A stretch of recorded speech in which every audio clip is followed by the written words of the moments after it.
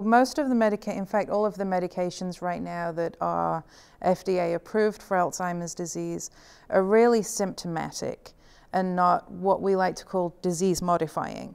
So Aricept targets acetylcholine and essentially means that there is more acetylcholine in the brain to help with memory formation and memory recall. But this is really just a symptomatic treatment, and it's a temporary benefit that will last about 6 months, usually. And after that 6-month period, eventually that Alzheimer's patient is going to catch up to another Alzheimer's patient that has not received Aricept.